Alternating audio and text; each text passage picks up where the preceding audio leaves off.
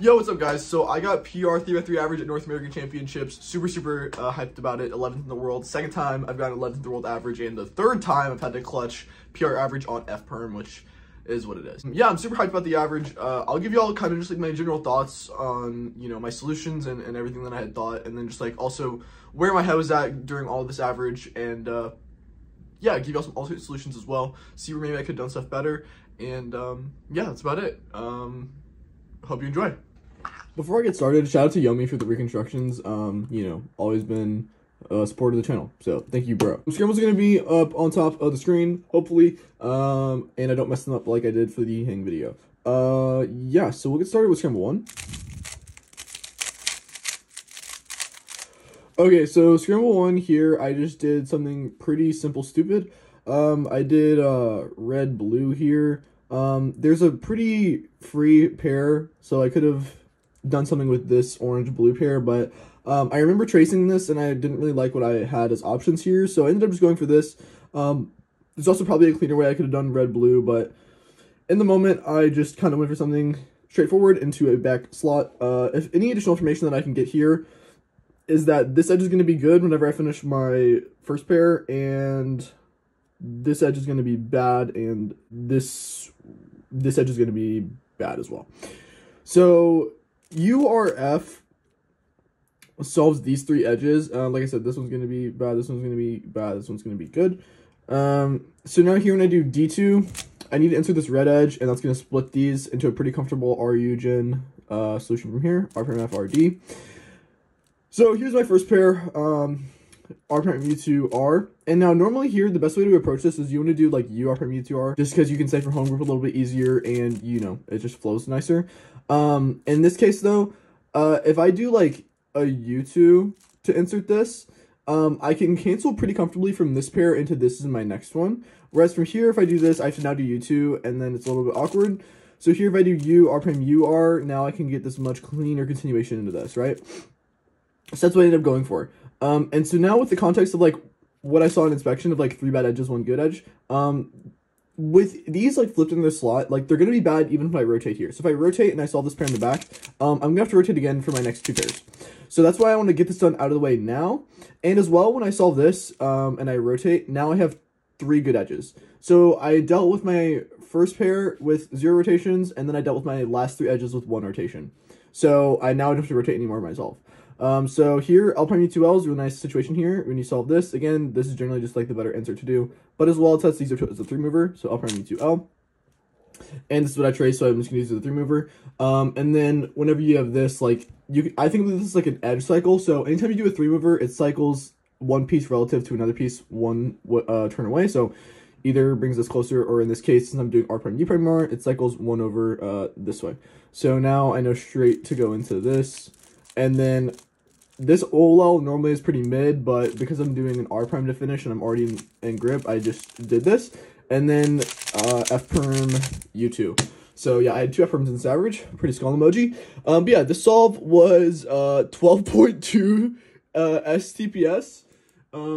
So yeah, I just turned good. I don't think there's anything too special about the solution. I literally just like kind of turned well. And yeah, the thing is that I think I did good about making sure I dealt with a lot of edges without rotating, and I think my pair choice was genuinely good here, and then I forced a 3 mover, so nothing crazy. Some other approaches you could have done here are like, you could have done something with this free pair, so you could do like L, F, R, and then like L, D2, L prime, D, and then you have, you know, this, and like, it's fine, it's just, well, here you wouldn't sledge, here you would insert, but you get dots, so it's a little tricky. I would just do this and then rotate. It's not ideal, but the continuation's kind of bad there. So yeah, that's one option you had. And I think like what I ended up going for was fine. Obviously, it worked out. There's probably some smarter stuff you could have done. But yeah, that's just what I ended up seeing and what I ended up executing on. So, on to solve 2. Bro, if I'm being honest with you, I have no idea what the hell I did here. I've tried to do this recon a few times and I don't even know what to do. It's what? F prime, D prime, R, U, R prime, D2, U prime, F prime. He said this is a pseudo cross. This, like, yeah, I guess. And then I did L prime U2 L U D. So then I had this pair. I don't know why I would do this. And then I solved this. R U prime R2 U R Y prime Y prime R2 B prime R2 because I have to fix this cross edge. And then here's where I got lost. I did D prime U prime R U prime R prime U2 L prime U prime L U2. Oh, okay. So yeah, I did this pair for some reason. And then I solved this D prime L prime U L. And then here I did... Oh, okay, I see what I did here. So this is kind of the only cool part about this solve. This seems like a really crappy, like, last two pairs. But you can actually do something really, really cool here. And immediately after the solve, I had told my boys, I was like, bro, I did some pretty fire stuff on this solve. And they were like, oh, what'd you get? And I was like, 7.4. But whatever, it's not besides the point. I already had the 5-1 in here, so I was trying not to take this too seriously because I knew that, like, you know, 5-1's like a pretty decent first solve to start off on, and, you know, I obviously want to do good with that. So yeah, here, what you can do, if instead of solving this just initially and then you get stuck with this as your next pair, if you insert this edge, you're gonna get this edge inserted here. But I've been doing this ZBLS a lot, and it actually sets up to this case. So now when I do D2, I'm going to rotate and then do U prime. And when I do D2 U prime, then I have this here. So this is just the ZBL case I showed you. So then I did R U prime R prime, and then ZBLS D2 U, and then just ZB. And I recognized that from the angle I had initially before the AUF. So immediately after that, like, I was like, bro, okay, I'm not happy with 7.4. If you look at the video, like, it's like, oh, whatever. But I was pretty hyped about this. I thought this was cool. Immediately after I told my boys, I was like, guys, I just did D2 pseudo ZBLS ZB on that solve. And it was a 7. I don't care. It was cool. Yeah. As for, like, what I was actually trying to do here. Oh, okay. I remember trying to inspect something here. F prime, D prime. What I was trying to do is I was trying to do this pair. So, like, R2U, R prime, D2, U prime, F prime, like that. Which is, like, long and bad, but that's what I had seen. And then, you know, this continuation or whatever. But yeah, that was my initial idea here. Other stuff that I had looked at was, like, I could have just made a free pair with this, and that's what I was looking at, like that. But I didn't like it, because I don't really like solving my first pair in front right. Looking at it now, this continuation is, like, pretty okay. You can actually, oh, well, you can do ZB, or DLS from there, whatever. Yeah, it was, not ideal, overall. I think I just was bad. I didn't inspect very well here. I just didn't like that none of my EOs were good. Honestly, if I looked at this now, what I would do is white here. So if you do LB, you get this free pair, and you do, like, U prime, F prime, D, or, well, F prime, L prime, F, D prime, R, D, R prime. And then you get that free pair there, and then you can do, that, or something, I don't know. You can do some funny stuff there. It seems like there's a few other options. I remember I got to 12, and I hadn't really inspected well. And then I made a last-second decision change to, like, try to do that free pair, or try to make a free pair in FL. And it just didn't end up working out for me. So I had a very tricky situation. But I will say, look, D2, pseudo, ZBLS, ZB, that's Aura on a solve 3. Solve 3 is a 4-9, so after the second solve, the variance here is so high, right? This average could go so many different ways, and I said this on my interview with Kevin, but I mean, like, I don't know what's going to happen here, because it's like, I have a 5-1 and I have a 7-4, and this is obviously round 2, and, you know, I'm pretty comfortably locked into getting semis, but, you know, I want to make something out of this 5-1. So here my solution was just to set up a free pair in BL, which I saw pretty quickly. And then after that, I'm just trying to get any additional information. So I knew that this solve was likely going to be rotationless because so my solution here is I'm going to make red-green a free pair, so FRD, LU2, R prime, D2. And then, so when I do that, this is going to be a good edge, this is going to be a good edge, this is going to be a good edge. So generally, if I'm from here, this is technically a ZZ solve. I did EO cross. But from here, it's like, I feel very good about my prospects because it doesn't matter if I see my second pair or not, because generally I know I can do well with all EO scrambles. They are the easiest things to trace. There's very linear moves and pairs, and so you can very quickly, like, trace something. So, especially because I'm starting in BL for my first pair, and it's a 3-mover, and then I essentially knew I was doing EO cross, I was quite pleased with this. So, F, R, D, L, U, 2, R prime, D, 2, like I said. And then here you do L, U, L prime. And then here I broke one of my cardinal rules, okay? I did diag pairs. So I did, like, you solve these, and then you can go straight into these. And then now this is just like insert this to sledge, and then back soon U2 Y prime U prime. That was 11.4 TPS, which is like, you know, fine. I have one 12 TPS and one 11 TPS solving this average. What I could have done better is my pair choice here is like LU L prime. If I do this as my first pair, then this transitions very comfortably, and now I'm doing all RU gen, and then I get a very clean continuation here. If it was another F prime, I think I'd have been kind of tilted. But, I mean, look, I can't be too mad about this. Yeah, so, I mean, the big takeaway on this one, I think, because after the round, people were saying, like, oh, how'd you do so good on these scrambles? Like, I liked this scramble, even if it doesn't seem crazy, just because I knew the fact that I was going to get all edges oriented for my F2L pairs. So if you aren't able to see, like, your second pair, just try to get any additional information on, like, what the edge orientation is going to be of your second pair. Because that will inform your decision-making on if, like, you likely need to rotate or if you can stay from where you're at. If it's oriented, then you can find the piece eventually. Like, if it's the corner, you can find the corner and then, like, pretty comfortably figure out the pair from there if you're tracing well in first pair. So, yeah, I think that's something to keep in mind. So, yeah, FRD, LU2, R prime, D2, LU, R prime, and then, yeah, this was really clean, just all RU gen, and then lefty, and then OLPL. I don't think there's anything much better I could have done there. I think it is a very logical solution, and I was really happy with it, 4.9. So, yeah, on to solve 4. Okay, this is solve 4. Again, what I did is I set up a free pair in BL, or like free pair 3-mover, whatever, same thing. I did yellow here. White looks fine. Like, there's some stuff you could do. Like, this general pattern, you can make a free pair, so you can do, like, R, F prime, L prime, R, B2, D, R2, D prime, and then you would have, you know, whatever here, ZB less than before. So, like, that's, like, an option, I guess. I don't know. I wouldn't have done that, just because I don't like having pairs in the front, as I've said before.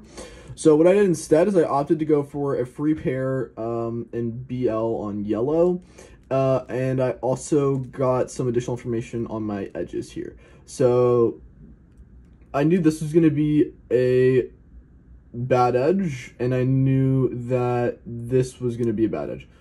So L, R prime, and the way you actually make the 3-mover here is like F, U prime, F. Which, when I was inspecting, I was slightly concerned about this because I knew I had the counting 5.1, and obviously I want to make something good out of this average. So I was very nervous that this F, U prime, F solution would be kind of tricky, but I went for it anyway, DL prime, D2, and I got pretty bailed here. So again, like I said, this is why it's really important to get information on, like, my EOs, because I knew I was going to need to rotate after my first pair, but in this case, I did LU2L prime.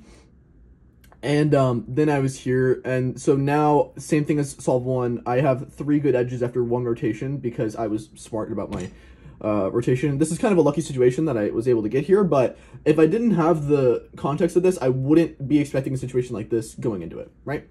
So yeah, here I think I made a slight wrong decision. If I do U2, L, U prime, L prime, I actually get this really nice continuation, and then, like, whatever, this and that. And so, if I got the same last layer, that is the better approach to this, like, continuation from here. But instead what I did is I did U prime, LU2L prime, because again, this is just better for home grip. And my general rule of thumb is I want to avoid top-facing F2L corners. These are just, like, the worst of the sets. But in this case, like, it's actually better because, you know, this is a really nice solution here. But yeah, instead I did U2L prime, and then U2, and just, like, spam solve this, and then I can really easily go into that. And then I did U prime, H, PLL skip. So that was a 436 with the PLL skip, and that's like 10 TPS either way. So I mean, like with a PLL skip, 10 TPS is like not actually that bad. So I think, like, I didn't get carried too hard. I did get rewarded for making a objectively wrong decision, which is like the one thing I can say. Which, I mean, you know, every PR average has some luck in it. I mean, what do you want me to say? So yeah, like, I would have never expected to be on a pace like this. Like, having a 5.149 counting, like, obviously I don't know what BPA is, but BPA is insane, dude. So, I'm like, I'm pooping my pants. I wasn't on stream for any of my solves because Greiser and Max were in the higher seeds in round 1, so they finally put me on stream for solve 5, and that was really nerve-wracking for me because I knew that I was on crazy pace, and doing my last solve on stream was really nerve-wracking. But yeah, let's look at solve 5. I did a breakdown of solve 5 on stream immediately after this average. I don't think solve 5 is anything too special. I did fine and then made mistakes when it counted the most. So, free pair with yellow, R, L2, F prime, D. I did say on stream that, like, this F prime push is kind of risky, especially on solve 5 with, like, this crazy pace. I was really nervous about doing that F prime move, but this is the only thing I saw, and I just had to go for it. D, R, U, R. This is a 3 mover. I didn't really get any additional, like, EO information. I was just bad. So, L, U, L prime, and then I didn't see anything. This was the first pair I saw. I did R prime and then R2. When I did this R prime, I low-key saw this corner, so that was honestly goated, because when I did this R2, this is a really nice multi-slot. When I solved this is going to become a 3-mover. So 5-mover into 3-mover, and then my last edge is an FR, which I generally strive for. And then this is where, like, the last pair is where, like, a lot of stuff could have gone a lot better. So I'll run through pretty much every situation I had here. What I did in the solve was I did R, U prime, R prime, which is dumb. There's no reason to do this at all, ever. The one thing I could say is, like, it actually sets me up to the Sledge EO, which I don't know if that's good or not, but it is something to note that I can now do Sledge EO and solve. I didn't even do that, so unnecessary, like, 3 moves, and then ended up just doing the same pair solution. And then I had this as my OLL, and my main alg here is like this, like that, and I had a pretty big lockup on this here. The OLL TPS was, I don't know. The TPS on OLL is whatever. But yeah, here I did this, and I had a little bit of a lockup there, and then U2 F perm. So, like I said earlier, this is like the 3rd PR average I've had to clutch with F perm. 546, 578, and now 539, all clutched with F perm on Solve 5, which is so cringe, dude. Actually so annoying, like. But yeah, so I'll show you some other routes I could have gone down from here. If I was really smart and I looked ahead to this pair, I could have done this rotationlessly, and this is just like, you know, the ZBLs I had before, right? I could have just done like insert. What's hard is that here I generally don't do it with this type of EO, because I always think this is going to give me dot, but it actually gives me line. And if I did this, I get U, SXC, F prime into U perm, which that could have been insane. That could have been top 10 of the world average. Or if I did this, same continuation, I could have done insert, and then if I was smart, I could have done sledge, and then I could have got this CB, so like back anti-soon. But yeah, or I could have just done insert, and then from here, if I do like this alternate alg, like F, inverse XC, R from F from R, insert, I could have got U2 J perm. That's like a much more findable continuation from there, because like obviously like it's the OL I had, and I think just like instinct took over. It's just I just did the alg that I've known longer, because obviously I know that I'm on good pace, and like going into like 4th pair, I knew that I was actually pacing pretty decent on this solve, so I wanted to make the most out of it if I can help it. Yeah, those are kind of all the continuations on 4th pair. I don't really think that I could have done anything much different for cross. Like I inspected what I could, and I think I was pretty clean and happy with it, and I just didn't expect to actually be on good pace going into 4th pair, and so that's why I made a mistake. And then yeah, my 2 crucial mistakes there were missing the sledge insert to give me good 2GLO, which honestly I'm glad I missed, because I don't know that 2GLO that well, and now I am going to learn it very well, because if I had done that, I'd have gotten decent average. I know that if I got that on Sol 5, I wouldn't have been able to recognize it cleanly, and I would have done the wrong alg, and I would have been coping harder than if I just did standard OLL PLL, so not too mad. Overall, what can we learn from this average?